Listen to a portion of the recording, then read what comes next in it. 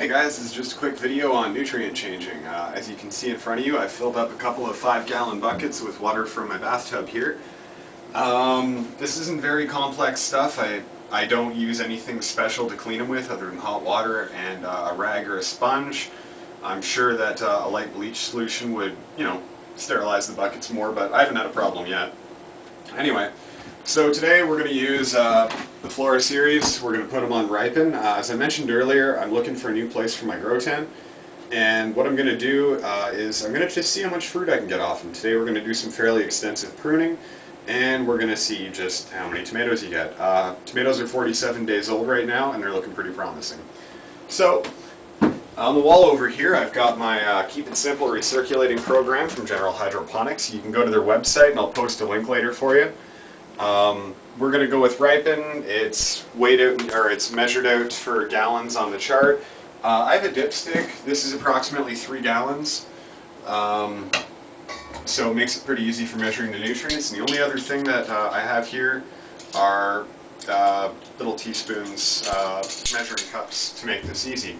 So I go over and I look at ripen, and the schedule shows Flora Micro and Flora Bloom, Floralicious Plus, and Liquid Cool Bloom. I have modified our program a little bit. We're going to be adding Calmax. This is essential in stopping blossom end rot. Cherry tomatoes aren't usually as prone to it, but it works. So, and we're not going to be using Floralicious Plus simply because I don't have it. We do, on the other hand, have Liquid Cool Bloom. So all we're going to do is at 2.5 milliliters of Flora Micro. I'm going to take out my Coke bottle here that I repurposed to hold nutrients, and I'm going to put 7.5 milliliters in a bucket. Something came up today that I thought I'd share with y'all. Don't pre-adjust your pH. Nutrients will change the pH of your nutrient mix. So it's actually, you're smarter to wait until you're done for the day, or you're done adding all of your nutrients. So anyways, normally I would go around and do that to all the buckets. I'm just going to show you guys one.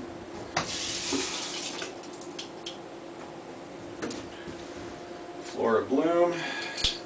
So 7.5 a gallon. That's this red guy here.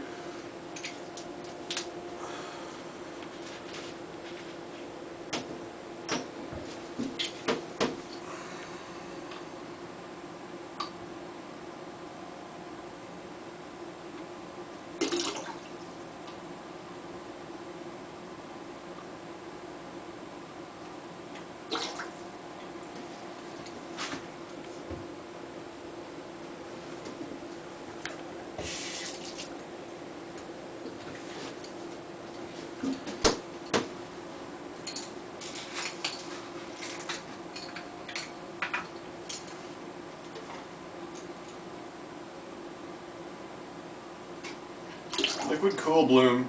This is why greenhouses smell like greenhouses, just for the record.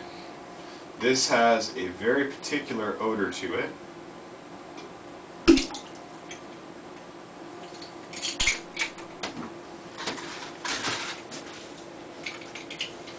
So after I've done that, take my handy dandy wooden spoon and I give it a mix. I'm told this isn't necessary. I do it anyway, especially to figure out what my pH is. Take your handy dandy pH pen.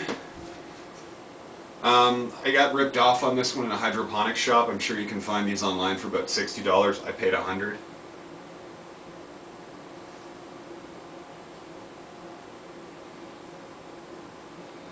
So the pH of my solution here is about 6.1, 6.2.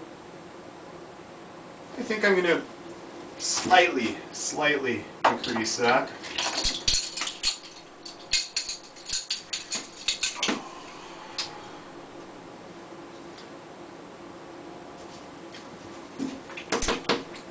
I should probably be using an eyedropper for this as well. This stuff is quite acidic, and you don't need very much.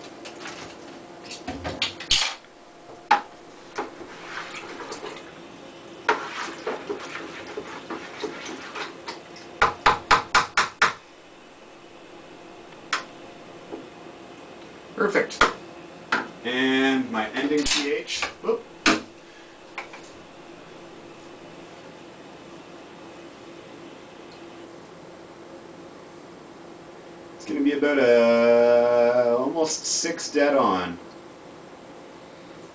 And the last thing that I want to say, if you're using filtered water and it comes out super cold, get yourself a thermometer, and you might want to let it sit for a bit. It's essential that you don't accidentally cook your roots or freeze them, because you can stunt them with cold water. This going in is at about a 64 right now, and I might let it warm up a little. Anyways, I'll mix up the rest of these and then I'll show you guys what happens when I go to change them out. Thanks for watching.